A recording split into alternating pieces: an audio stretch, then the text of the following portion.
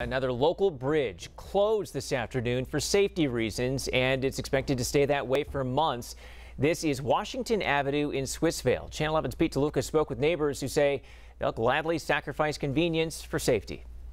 People here in Swissvale say they've noticed this bridge's poor condition for quite some time now. They say they're glad something is finally being done and that they'd rather the inconvenience of taking the long way around rather than dealing with a potential tragedy. Barricades are up, signaling to drivers in Swissvale that the Washington Avenue Bridge is now closed.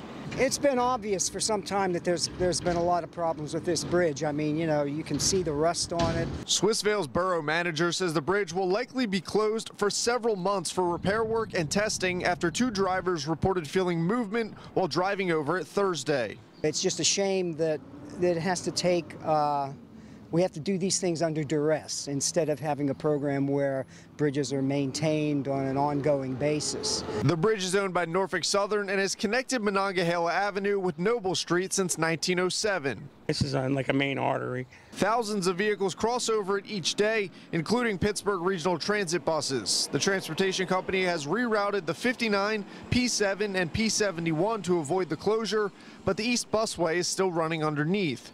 Drivers say detouring around the bridge only adds a few extra minutes, and it's worth the inconvenience to avoid a disaster like the Fern Hollow Bridge collapse in January. Because when there's problems, it's too late if people get hurt. The Washington Avenue Bridge received a poor grade when inspected in 2018. The borough reports it received a poor grade again just recently in March. Main thing is safety. People don't worry about that. I do. These barricades will remain in place throughout the duration of the closure. It's unclear just how long at this point that will be. Reporting in Swissvale, Pete DeLuca, Channel 11 News.